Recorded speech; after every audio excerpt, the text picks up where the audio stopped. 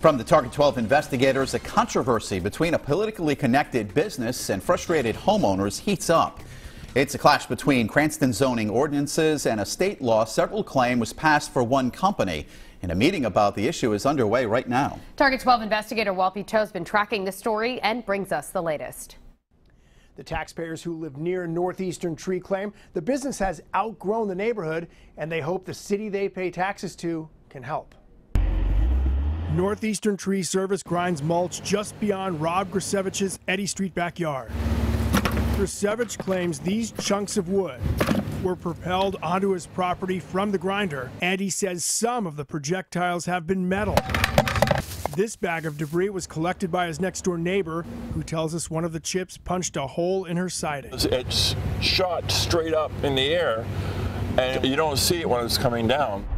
Land records show Northeastern Tree is located on just over an acre of land, but over the years, company owner Michael Seepy has bought a dozen pieces of property, mostly homes, that now surround the business for a total of about 6 acres.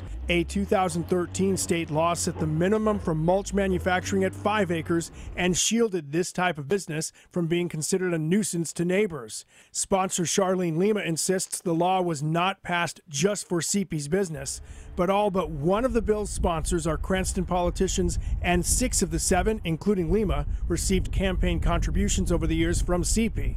Mayor Alan Fung has received more than $18,000 in contributions from Seepy and his family members since 2008. Neighbors argue neither the law nor zoning ordinances should protect Seepy, who they claim is using residential land for industrial purposes.